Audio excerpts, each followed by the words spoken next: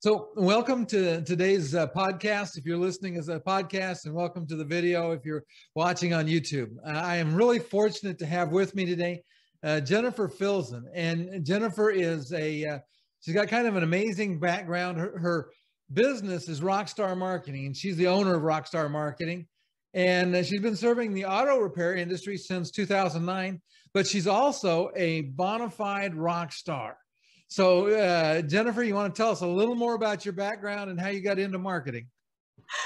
Thank you, Ken. So, yeah, it is kind of a fun little thing, because how often do you find a middle-aged white woman from the suburbs claiming that she's a rock star? But I really am. So it all kind of started back in 2007. At the time, the Great Recession was just starting. I was marketing director for a construction company, and I was going through a divorce. So there was a lot going on in my life, and I decided to take all of my feelings and write songs and create my first album. And I knew that if I was going to dedicate all of this time and money into my music, I better have some kind of return on investment, right? So it was either, well, let's just show my friends and family what I'm capable of, or let's try to take this commercial and make a profit off of it. So what would happen is that from 2007 to about 2011-ish, I would create 2 albums and music videos and try my best to get heard on radio stations across the world. And I spent a lot of time on these brand new social media platforms called MySpace and Facebook and Twitter, starting in 2007. Now, at the same time, I'm also marketing director for a construction company, and construction companies were holding their own in the beginning of the early recession, or the Great Recession. But, you know, by a certain point, a lot of construction had stopped. So I started my own business, and I had been promoting their construction company on social media. And I decided, you know, this social media thing is a really big deal. It's going to be the future, because I don't see the yellow pages standing up against social media. I don't see the newspapers standing up against social media, and, you know, a lot of traditional advertising back then. So I started Rockstar Marketing, and it took a while, but we became a big success. And today we are the top content marketing agency serving the auto repair industry, and we are now expanding into other industries here in 2021. Oh, well, very nice. I am kind of late to I use the internet for a lot of things, but not for marketing until the last few years. But I'm learning my way through it. So tell me a little more about who you serve in life. Well, professionally, I serve small businesses. I typically work with businesses that are somewhere near the $500,000 and growing gross revenue annually. They typically have a marketing budget. They often will have a business coach, and they want to reach their next million. So they know that they are not necessarily the experts in marketing. They have a really good idea of what it is that they need, but they lack the time to do it. So I find that in the auto repair industry, I tend to serve the top 10% of the industry, because those are the folks that are really like the champions of the industry. And we have a Rockstar squad. We have 5 people working for me, and it's a great group, very diverse group. And I'm really proud of them. They're wonderful writers. So really, when you think about it, if you really boil down the essence of what is it that we do at Rockstar Marketing, we're storytellers, and we tell your story in such a way that it's a heartfelt way, and it's customized and it's unique to you. Because the magic and secret sauce is we sit down for a 2-hour interview with the owner of the business or owners of the business, and we find out what their why is and what makes them special and unique, and who are they serving. And, you know, it's so fascinating, Kenneth, because I'm sure you've seen this in podcasts. You know, when people are talking about themselves, they tend to say the same things that everyone else says in the first like 45 minutes. But then after that, after they've kind of gotten out, you know, what everyone usually says, then they start opening up and they start talking about what really is meaningful to them. And that's the secret sauce of defining yourself against your competitors. It's really not a scarcity mentality of, oh, I have to beat them because we're all in the same space and I have to look different. It's more of an abundance mentality. This is what makes me unique. And because I am unique, and because I really value these things, I attract the people that also value these things. And together we are a tribe and we serve each other. So there's a different flavor for every client, right? A business offers a different flavor and there's an audience for it. It's just like going to Baskin Robbins, right? The 31 flavors. Just because I prefer Jamocha doesn't necessarily mean that butter brickle is not good. It's just that I happen to like Jamocha. You know, and it's interesting what you just said. Reminds me of something I saw in a class once, and it said your vibe attracts your tribe. Oh, yes, that's beautiful. Yes, your vibe attracts your tribe. That is so well put, and it's so true. Yeah. So tell me a little more about your why in why you started what you do, and you know, I know you talked about your audience. What attracted you? Let me ask this question differently. What attracted you to the auto industry? How did you go from construction to auto industry? That's a really good question. I get asked that a lot because I am not one to turn a wrench. So it's like, how? In fact, here's an even funnier story. You know, back when I was in high school, I grew up in Florida, Jacksonville, Florida area, Orange Park.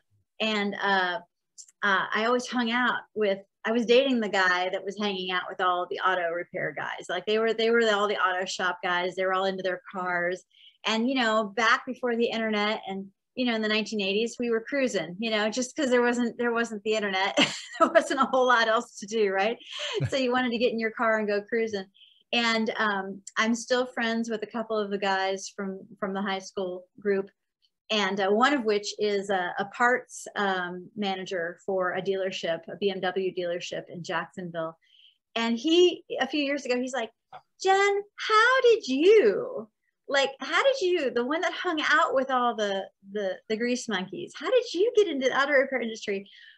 And I think that it really boils down to storytelling. You know, when I was creating my music, you know, you tell a full story in 3 minutes, right? Yeah. And when I launched Rockstar Marketing, I knew that storytelling was going to serve me well. So I was here in Monterey at the Monterey Peninsula Chamber of Commerce, and I met my very first client, who is still with me 11 years later. He's been with me ever since 2009. No, sorry, technically 2010, beginning of 2010. And Robert Wiesenberg, he was like, can you write a blog for my auto body shop, Robert's Collision and Repair? I'm like, okay. So I started doing that. And then his website agency, they didn't have writers, but they saw that I was writing these really great blogs. And what we did for his personality of his shop, he's a very high-end auto repair shop. And we are here on the Monterey Peninsula. So Pebble Beach, Carmel, Pacific Grove, Monterey, it's an affluent community.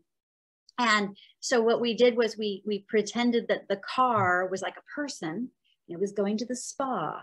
It was going to get a facial, detailing. It was going to get mani-pedi, paint job, right? And the you know, go to the spa and get hydrated, you know, fluid exchange, you know, so like, you know, all the different, you know, a new pair of shoes, tires, you know, so we had like the car be a person going to the spa.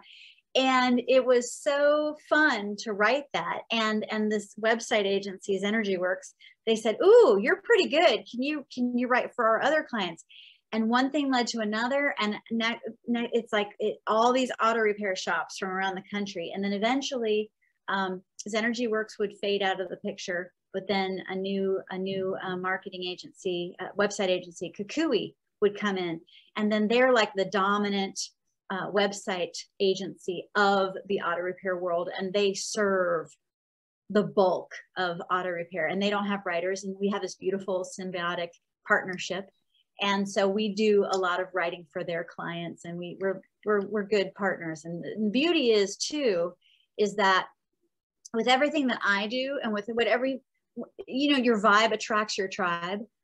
Mine is of service as a leader. So I'm a servant leader, and I love to do good for others. And so whenever I am working with a client or a partner or what have you, the goal is what is best for the client.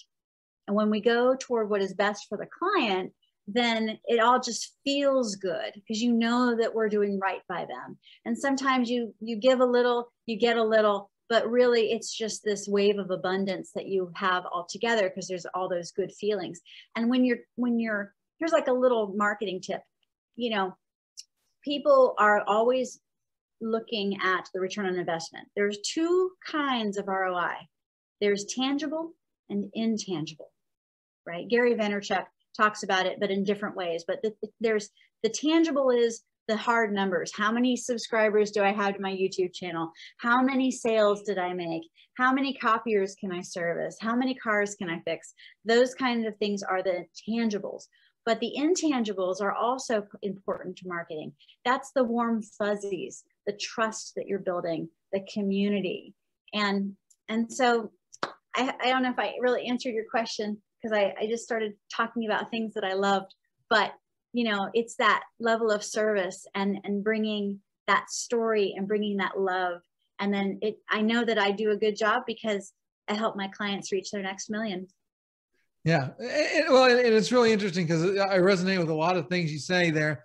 And it's interesting because in the copy industry, it's gotten into the state where everybody thinks they have to be the cheapest. And I tell people over and over again, I'm like, unless the buyer's driving a Yugo, you don't have to be the cheapest. You just need to learn to tell your story and communicate the value you provide. And if you do that, then price becomes less of an object. But that is a hard story to get people to listen to, though I've seen it over and over and over again.